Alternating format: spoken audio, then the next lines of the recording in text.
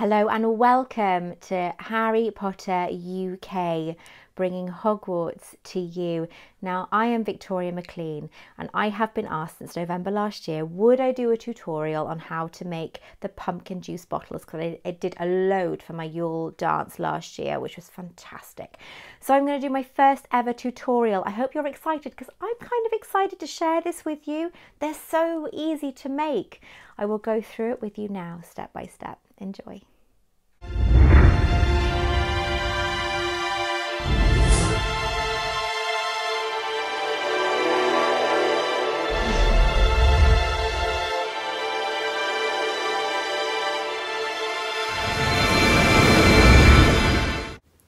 So to make this pumpkin bottle, you need a small amount of water with a paintbrush, cocktail stick, a normal kitchen knife, a Play-Doh tool, Fimo clay of a light colour, a bottle, glass with a metal lid, and for your convenience, a hairdryer. To get started on your glass bottle, this is a small wine bottle.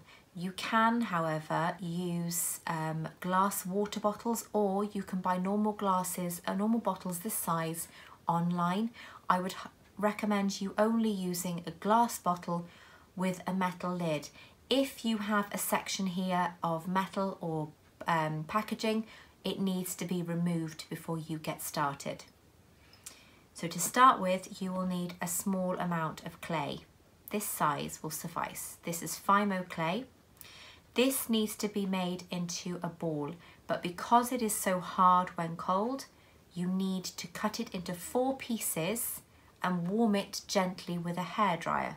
This will make it more pliable and malleable for your needs.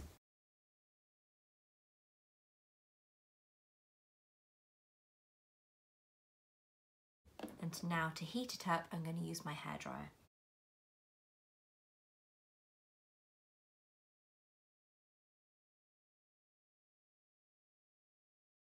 Now I have used the hairdryer, the Fimo is far more manageable.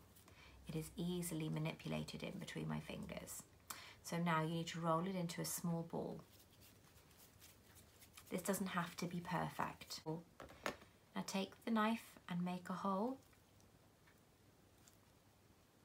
big enough for your lid to fit in. If it's not, open it up a little bit with your fingers, like so. Make sure that that is tightly on there, on just the lid. Try not to let it touch the glass, otherwise you won't be able to get the pumpkin off to fill your glass once this is finished. Now once you're happy that it's on tight enough, take your Play-Doh tool and go from the top all the way down to create your pumpkin shape. Go all the way around, not too close. You need to make a nice gap in between each one so you have that nice fleshy lump there. Go all the way around with your tool, all the way around. One more, I think we'll do this one. And there we have it. And then take just the top and go all the way around again, like this. And you can see that it's creating that proper full effect of your pumpkin. I really like it. That's really nice. It's a lovely shape, that. So now you have your pumpkin shape. That's really, really lovely. You need to create the stalk. But before we create the stalk, if there are any marks that you're not happy with, that you want to try and remove, a bit of water on a paintbrush and just go over your pumpkin with a bit of water. This is a really, really good way of smoothing out the surface, especially with fingerprints and so on.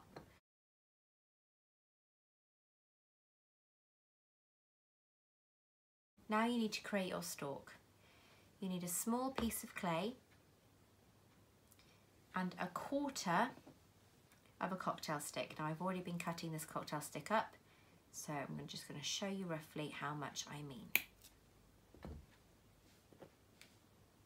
So something this big. Now this is to create your stalk. Once you're happy and your piece of Fimo is nice and pliable, take the piece of cocktail stick and wrap around Fimo clay around your cocktail stick. Now you should have a piece of cocktail stick showing at the bottom. Don't worry about this being too long, that can be cut off later. So this piece of your cocktail stick now goes into the top of your pumpkin. Push down as far as you can, and that should secure your stalk. Now obviously that doesn't look much like a good stalk. So take your tool and gently go around each indent, but gently pushing a part of that stalk further into your pumpkin, like so. Now, I like my pumpkin, my stalks being flat, so I'm going to tap it down until I am happy with the way that looks. And there you have it, your pumpkin stalk and pumpkin. Oh, before you do put it in the oven though, check that the bottom of your pumpkin is actually away from the glass. Otherwise, as I said, you will not be able to get that lid off again. So go all the way around, making sure that that glass is free of the Fimo, so you can get the bottle open again. If you want to adjust a few things, do it now before it goes in the oven, because you will not be able to do it once it is done. Once it's cooked, that is it. It is hard like plastic, or almost like plastic. I love Fimo. So there we have it, your pumpkin bottle lid. This now goes in the oven. It goes in for 30 minutes at 110 Celsius or 230 Fahrenheit. So once your pumpkin is ready, leave it cool. When the timer goes off, leave it cool, let it settle. Once it is cold, you can then get to painting it. Earlier I did this one, which is a pumpkin colour, obviously, for your pumpkin. This one I'm going to do in the colour of the Yule Ball. I'm going to be using acrylic metallic pearl paint to do the base.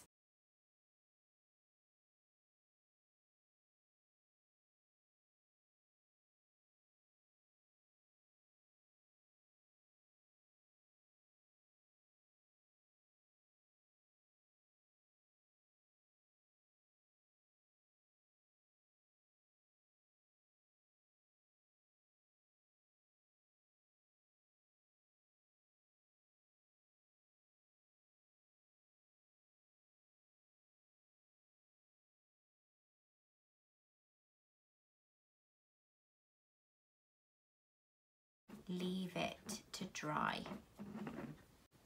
So once your paint is dry, I would like to start building up the layers of colour. Of my metallic white paint, I absolutely love this. Right, so I'm going to build up the colour a bit with this.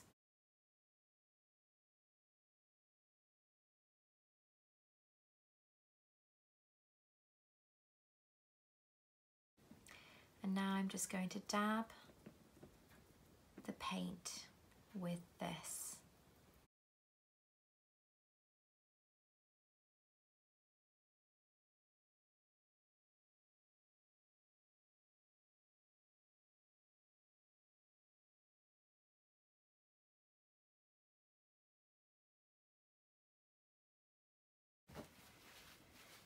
So I'm now going to play about with it a little bit. I'm now using a metallic royal blue, but I'm not going to use much of this. This is more for the cracks, to make it really kind of stand out in a way.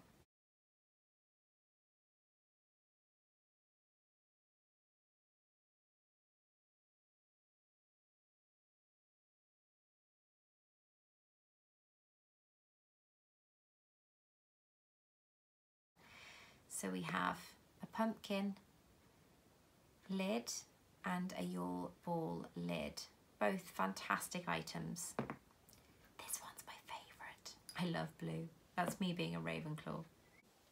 So I hope you liked my tutorial on YouTube, my first ever tutorial.